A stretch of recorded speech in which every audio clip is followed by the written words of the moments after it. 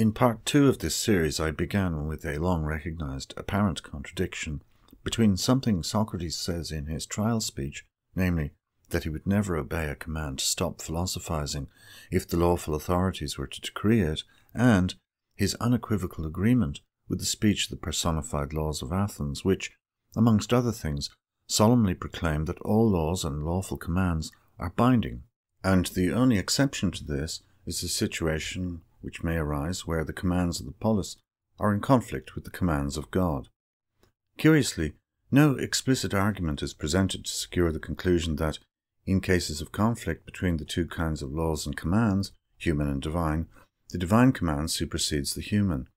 Well, there is no reason to present such an argument, as it was implicitly affirmed by every one of Socrates' contemporaries.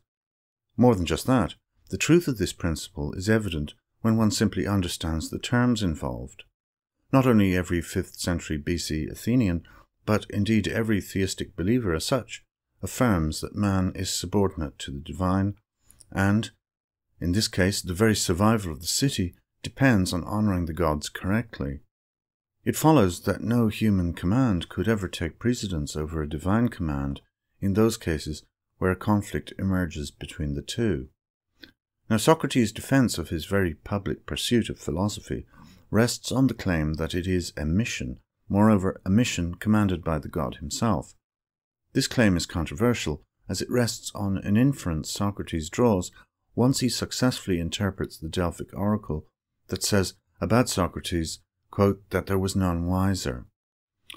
For present purposes, I want to skirt around any scholarly disputes on this precise point and just assume that the practice of philosophy is divinely commanded just as he claims.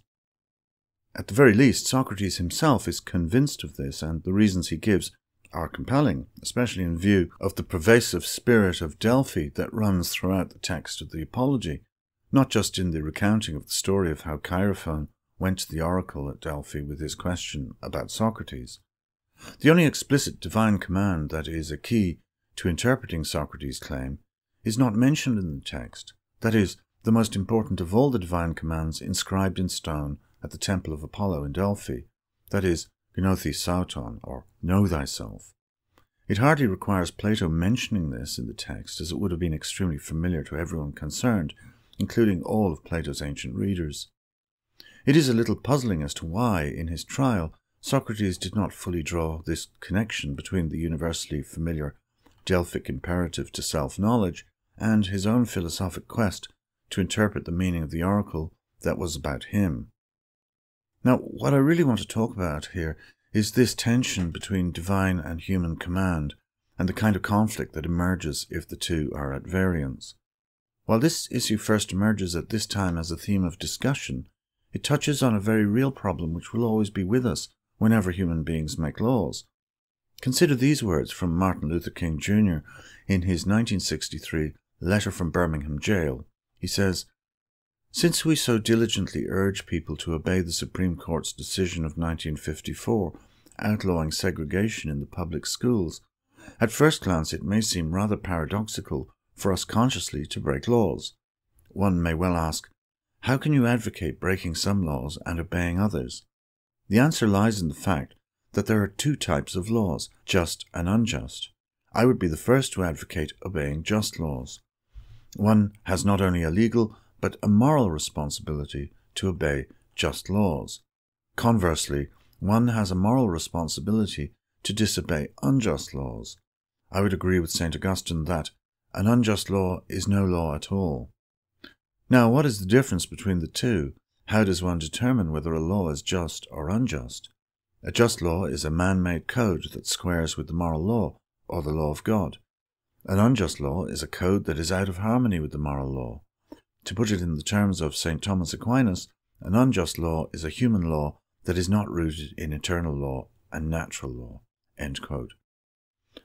King's principles stated here sounds very close to some of the things Socrates says in the Crito and in the Apology.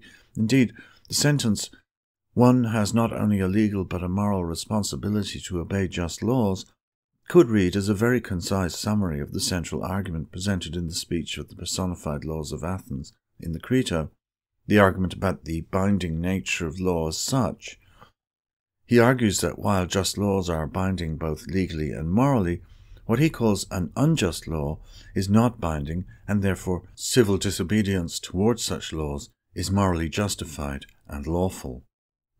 Socrates puts it somewhat differently, though.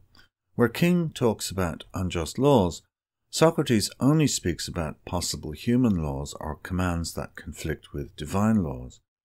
Socrates' reservations seem more restricted than those of King, and so another point of difference with King would be this.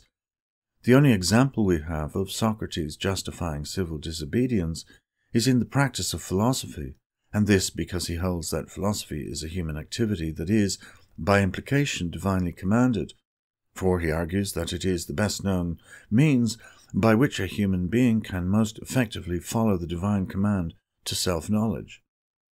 Philosophy is the specific means by which human beings can realize that command.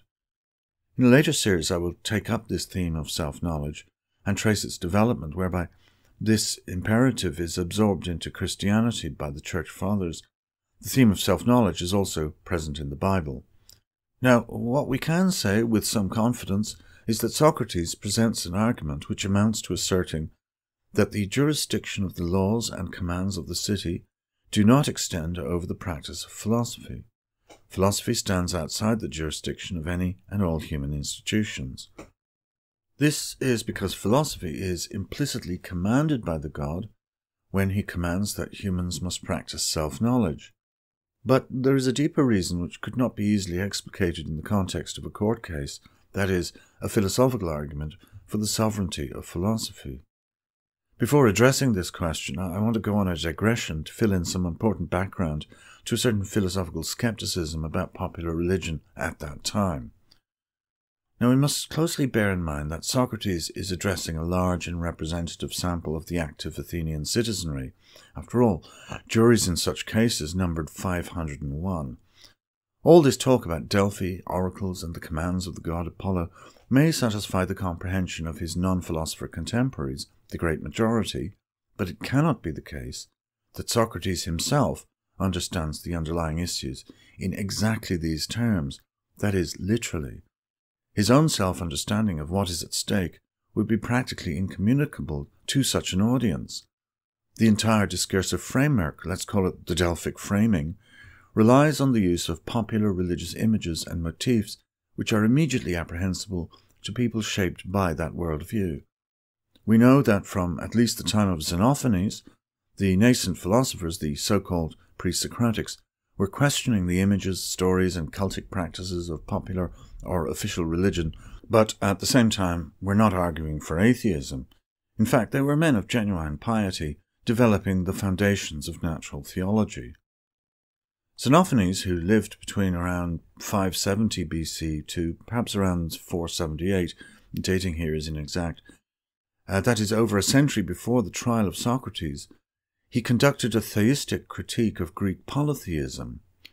Like all pre-Socratic thinkers, none of his texts survive intact, so we have recourse to gather up fragmentary quotes from later authors. He criticized the anthropomorphizing tendencies of polytheism.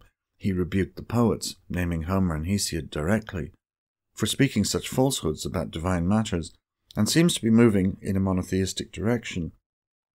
Here are some of the relevant fragments. 1. God is one, supreme among gods and men, and not like mortals in body or in mind. 2. The whole of God sees, the whole perceives, the whole hears. 3. But without effort he sets in motion all things by mind and thought. 4. But mortals suppose that the gods are born, as they themselves are, and that they wear man's clothing and have human voice and body. 5. But if cattle or lions had hands, so as to paint with their hands and produce works of art as men do, they would paint their gods and give them bodies in form like their own, horses like horses, cattle like cattle. And finally, Homer and Hesiod attributed to the gods all things which are disreputable and worthy of blame when done by men, and they told of them many lawless deeds, stealing, adultery, and deception of each other. From these sparse quotes, we can see that Xenophanes denies that the gods are like us, yet the poets depict them as something like superhumans, that if other species engaged in religion, they would depict the gods as just like themselves. He speaks of a supreme God over all others, and unlike them and us in body or mind, that God is omniscient, and that he has supreme causal powers which are mental in kind. In other words, God is omnipotent. Much of what he says here will be incorporated into later theological developments, notably by Plato and Aristotle. We also have reason to believe that Socrates would have been in agreement. For instance, in the short Socratic dialogue, the Euthyphro, we get a hint of this. The character Euthyphro has made great claims to being an expert on divine matters, as proved by his mastery of a great wealth of myths about the gods. Socrates is actually on his way to receive his indictment when this conversation takes place.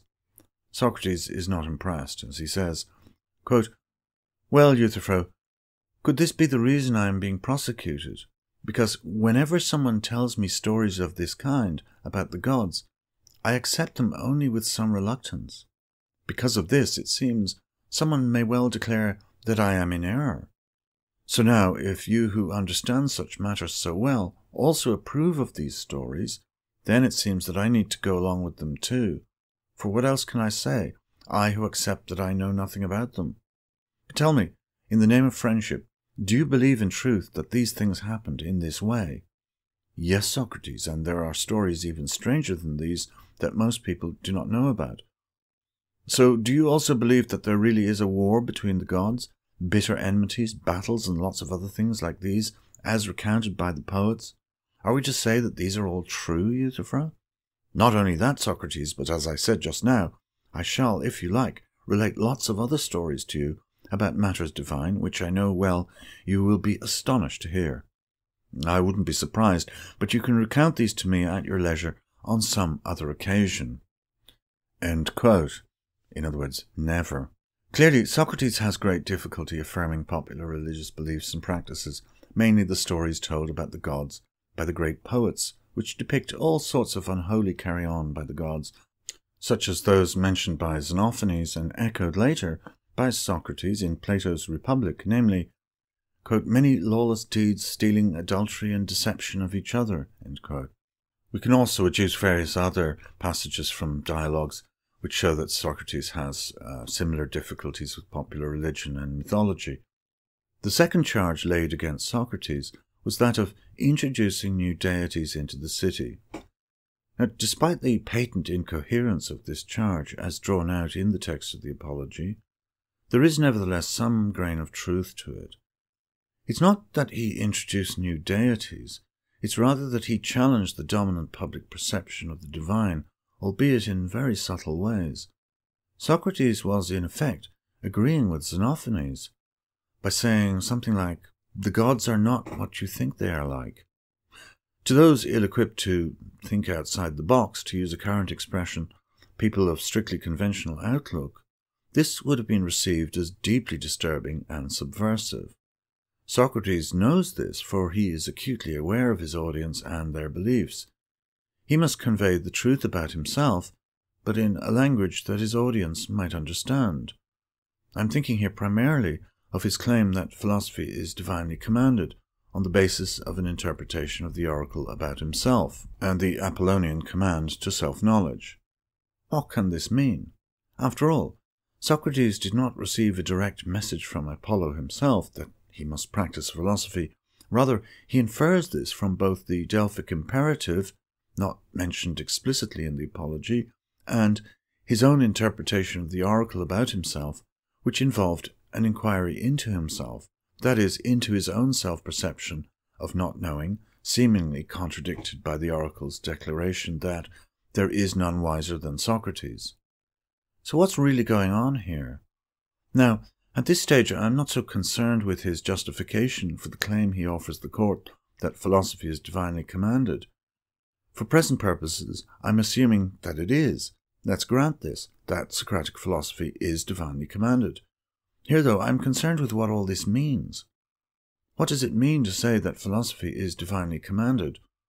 For the answer to this question will considerably aid us in understanding why no human institution could have jurisdiction over it, and why Socrates' refusal to obey any future command to abstain from philosophy can be refused without contradicting his unequivocal agreement with the speech of the personified laws of Athens, which claim unconditional obedience to the laws. I'll begin with this principle. The laws of the city have absolute jurisdiction over all worldly affairs, but their jurisdiction does not extend to divine matters. Philosophy is divinely ordered, therefore philosophy does not fall under the jurisdiction of the laws of the city. Much later, and in very different times, it becomes a widely recognized principle that there are two jurisdictions, spiritual and temporal, one represented by the Church and the other by the sovereign temporal ruler, which is the original meaning of the doctrine of separation of church and state. However, in the time of Socrates, this notion is still widely regarded with incomprehension and suspicion on account of its unfamiliarity, except among philosophers, as we noted with the earlier figure of Xenophanes. Yet, what Socrates represents in his defense is twofold. Firstly, his implicit claim that there are two jurisdictions, and that philosophy lies outside that of the city. But secondly, and this becomes enshrined as a principle of Roman jurisprudence, notably in the writings of Cicero, the greatest of Roman jurists, that human laws are null and void if they contradict divine or natural law. It is with Socrates that we see the very first stirrings of these twin principles. So, to summarize the issues presented here, the Delphic oracle pronounced that there was none wiser than Socrates, but Socrates has an acute self-awareness that he lacks knowledge. Socrates' self-understanding, taken together with the oracle, gives rise to an apparent contradiction. The apparent contradiction arises because the truth of the oracle must be beyond doubt because of its divine origin. This interpretation will be successfully completed when Socrates finds a solution which preserves both sides, that is to say, the truth of the oracle and the validity of his own self-understanding as someone who lacks knowledge. Socrates does resolve the inconsistency when he comes to the conclusion that he does. To doubt the truth of the oracle would be impious, but to be puzzled by it would not. As a matter of fact, all Delphic oracles were obscure in their meaning. The subject matter of the oracle is Socrates and his cognitive state, so the subject matter falls firmly into the domain of self-knowledge. The oracle appears to contradict Socrates' own self-understanding. Either the oracle is false, grossly impious, or Socrates lacked self-knowledge. Socrates does not immediately understand how his own perceived lack of knowledge can be consistent with the oracle about himself, that there is none wiser than Socrates. Socrates resolves the apparent contradiction by eventually discovering how his own acutely perceived lack of knowledge can be made consistent with the truth of the oracle. He only achieves this resolution through the public practice of philosophy. Socrates' resolution of the apparent contradiction results in self-knowledge, thus satisfying the Delphic imperative, know thyself. From all this we can put together a formal argument of sorts, which goes something like this. 1. The Delphic imperative, know thyself, is a divine command. 2. Divine commands must be obeyed. 3. Obedience to divine commands is pleasing to God. 4. Philosophy aims at self-knowledge, therefore the practice of philosophy, insofar as it is obedient to the divine command to self-knowledge, is pleasing to God. 5. Divine law takes precedence over human law. 6. No human institution can prohibit the carrying out of divine commands, and no one would dispute this. Therefore, 7. Insofar as philosophy is motivated by obedience to divine command, philosophy lies outside the jurisdiction of human ordinances. Now, premises 1, 2, 3, and 5 were universally affirmed. 2 and 3 are also true by definition, but please note 2 and 3 do not claim that there really are such things as divine commands. But 4 was unfamiliar except to other philosophers at that time. Also, 4 reflects the ancient conception of philosophy, but does not necessarily describe the aims of contemporary academic philosophy. The conclusion 7 is true if 4 is true.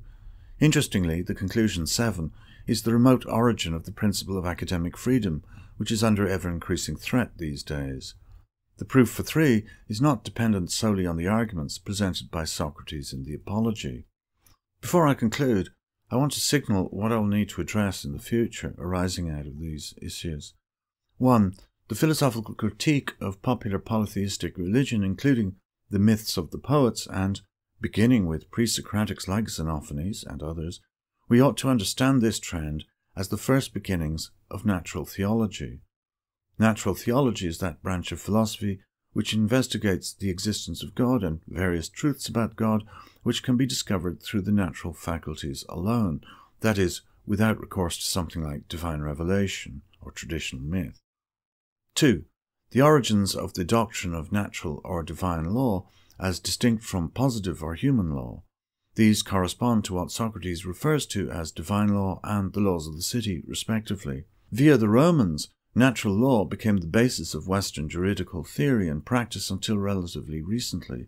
For instance, the natural law tradition still governed the juridical thought of Sir William Blackstone, 1723 to 1780, arguably the greatest and most influential jurist in the Anglo-Saxon tradition, and author of the authoritative Commentary on the Laws of England in 4 volumes. And 3. The deeper meaning of the claim by Socrates that the practice of philosophy is somehow divinely ordained. What does this mean, reframed in purely philosophical terms?